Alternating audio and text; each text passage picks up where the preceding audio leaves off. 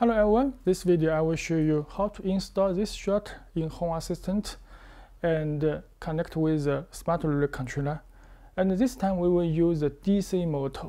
And you can see here that is the AC motor before we have made the video toy. And this video I just tell you how to use the DC motor for this shot. Okay, let's look at the demo. Okay, let's look at this hardware device. This is the shutter, and the motor is inside, and this is the remote, the wireless remote, and this is the wired remote. I have used this A32 board that's based on the ESP, so I have used the ESP Home integrated to the Home Assistant. And also I have connected with this dry contact switch. The switch is for motor, and I have used the relay 1 and the relay 2. So this for change directions for the motor. So this board, for the demo, I have only used the 2 relay, and actually the 32 channel relay can use for 16 motor.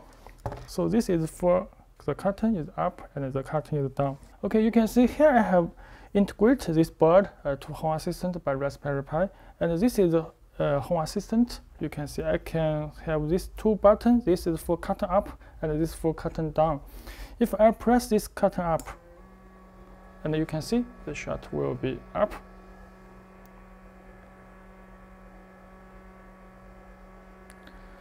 Okay, now is stopped. The motor is auto stopped, and the button is auto stopped.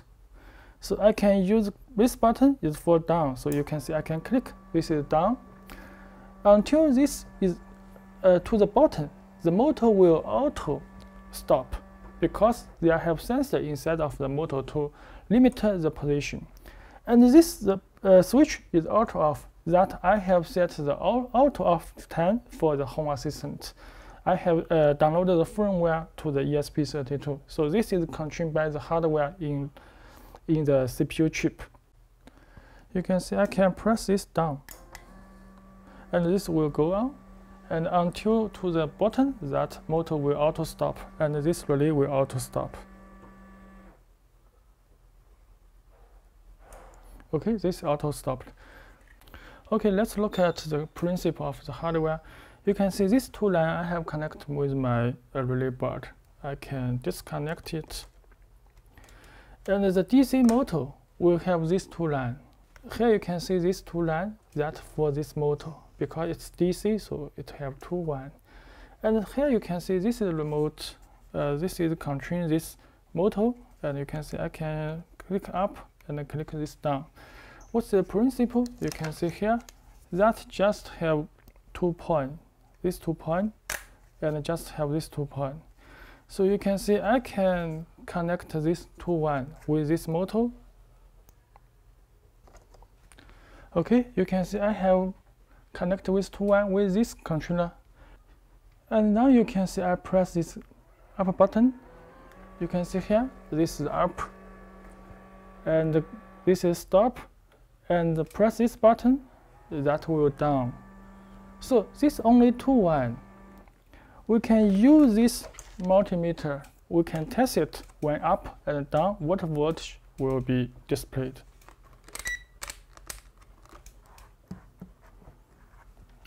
Okay, let's test it. You can see I have connected with this 2 1, and I press up. You can see the multimeter have 12 volts. When I press this down, you can see that polar is changed. If I press this button stop, that will 0 volts. So we just need to control these 2 1 and with different polar, so that will let this motor, the direction, change the directions. In your smart home project, usually we have 2 types of motor. Like this is the AC motor that work for the 220 volt and 110 volt. And another type is the DC motor. So we will look at what's the different and how to run. You can see usually we will have this is the AC motor. The AC motor will have 3 lines. So this is the N neutral line, and this is L1 and L2. That will have the leave line. So this is the motor, and for the AC, usually have used 220 volt. So you can use relay, two relay, just give this the leaf line or give this leaf line, not give these two leaf line at the same time. So you can see here, like this one, maybe is forward function. That is this directions, and this will be reverse. So this will be these directions. And actually, this have a coin inside of this motor. So we just use two relay, give this leaf line or give this leaf line. So this motor will be changed for these directions or these directions. So this is for the AC motor. And this time we can look at this DC motor. Okay, you can see here is the DC motor. The DC motor will have line. This just have two lines. That is positive and negative. Usually we will have DC 12 volt. And so we can change this pole. And you can see like this. Just use a relay, have normal open and normal close. So we'll have two lines. And here you also have a relay that will have two terminals. That is NC, that is normal closed, and NO, that is normal open. So also you can see here the NC and NO. So you can see when give this 12 volts and give this ground, GND ground, and this also is 12 volts and this is ground. So you can see when this button, this two relay is always at normal close, and this 12 volt will not go through this motor, and this motor will not work. But if you let this two relay work at the same time, just all on, the relay will not bad, will not broke, because just only can't work. Okay, you can see, but this motor, this AC motor, if you have give this and this leaf line together, maybe the coin will be bad or broken, the motor. And also usually we'll have some protect circuit on the motor. That according to the motor supply, we'll have designed this circuit in the motor. And for this directions, you can see if I have used this switch to this close, and when I change to this position, so that the 12 volt will go through the motor and go back to the ground. So this will be running for this forward directions. Okay, you can see if I can use this connect with this normal open, and when this time, and use this switch and close with this normal close. So you can see this time the 12 volt will go through this motor and back to the ground, and for these directions. So this time the motor will be running at these directions. So this is reverse, and this are just for different directions. So we just use this relay and this relay, and for your relay board to control this motor directions. So you can choose any relay board, just have the normal open and normal close, normal open, normal close, and this is COM. This is COM. So this relay can be used for change the power of the DC motor. So this is DC motor, and this is AC motor. The AC motor, you just choose the relay that will have COM and normal open is enough. This motor not need to use this normal close. I just have the normal open and the normal and COM will be work well.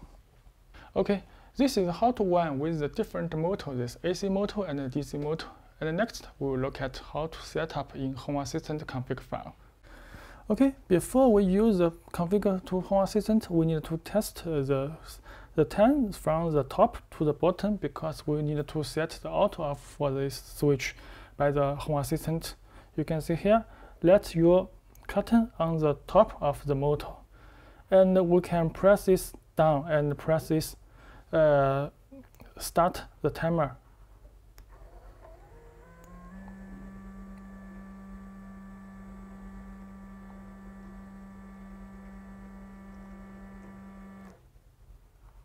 Okay, it should about 10 seconds. We can test again. And up.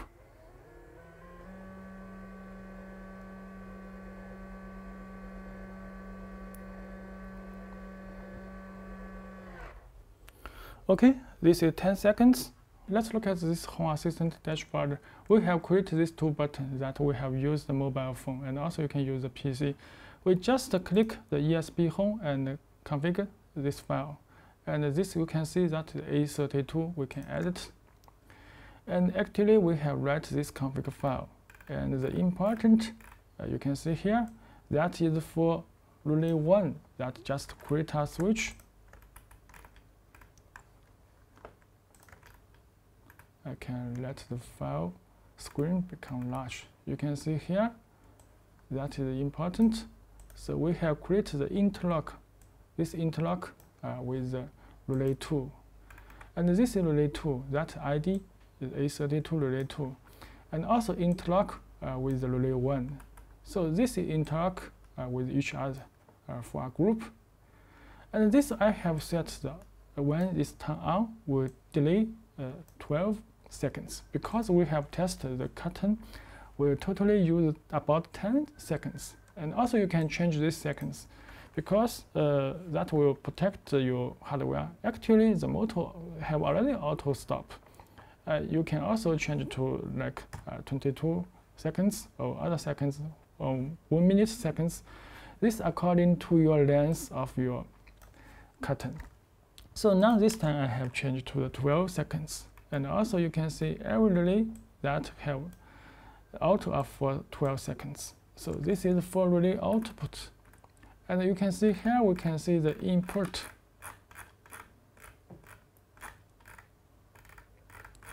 Because have 32 channel and many output. And you can see here that is input. This is input 1. When input is triggered, when the unpress is press this button of the input, just the wall switch, that switch will toggling. This toggling with relay 1. So the input 1 will trigger the relay 1. And also you can set this input 2 that can trigger the relay 2. So this toggling relay 2. So this will let your input and work the automation with the output. Just relay 1 from this input 1 and the relay 2 from this input 2. So you can create many just as this way. So this is the Home Assistant ESP Home config file. That is very easy. And some details you can see here that have the ESP Home. So that we can use the switch when turn on action or turn off action and the toggling action. And also you can see this GPIO switch like this is a gate. So that you can use this when it's turned on that have a delay time. Let it turn off. So my config just according to this web page from this information and this information. So you can create for your Home Assistant config file. So that will be very easy. Just you can see I can click this one. So you can see there are many boards. You can see different board. I just create this 8 floor for this button for curtain. Okay, let's look at how to connect this switch to this A32 board, and the motor one will how to connect with the motor. And you can see here the 2 GAN switch panel. You can see here that will have Kcom common and K1 and K2 because actually have 2 buttons. And this line you can see have connect with A32 board. That is Kcom and that is K1. And the yellow is K2. So that will be very easy. And this one, the max distance support 1 kilometer. so that it will be very long for you to enough for you to use. And you can see here we have two relay. We have used relay 1 and relay 2. And this will also have this COM and normal close and normal open and normal close and normal open. So we will use this 2-1. This 2-1 we will connect to motor. And this all have connect with two relays COM. And this is normal close. The normal close is connected together. And here the red is connected with 12 volt from this power. And here you can see this one, this color, that is normal open, have connected together. These two have connected together. That have connected with the ground. So you can see. So this have connected with the black ground. Now you just need to use this 2-1 and replace this remote and connect with this motor. So you can see here, I can just connect with this 2-1. I can just let this together and let this together. Okay, so now you can use this A32 board to control this shot. First, I have connected the Ethernet cable because we have integrated this board to Home Assistant by the Ethernet. And this is the power, 12 volts. You can see here. So you can see this is Home Assistant application. You can press this down, and the curtain will be down. So that can use the mobile phone and use the A32 board and replace this remote and close it. And maybe you will ask, because we have used the Home Assistant, if we without network or network is broken. So you can see when I remove this cable, the network cable is disconnected. Now I have only connected with the switch panel. This time I can try to use the Home Assistant application. You can see nothing that can't work. You can see I can use this wall switch. You can click. That will be also work well. So click again. That will be work well without this network cable. Just when your network cable is connected again, and you can see the mobile phone, the icon, the color will be changed, so that now you can use this button again. So the Home Assistant according to the network, and this switch panel without network, just working locally. Okay, this is how to use the A32 board and use the two relay to control one motor, so that you can use many motors and control by this board. Thanks for watching.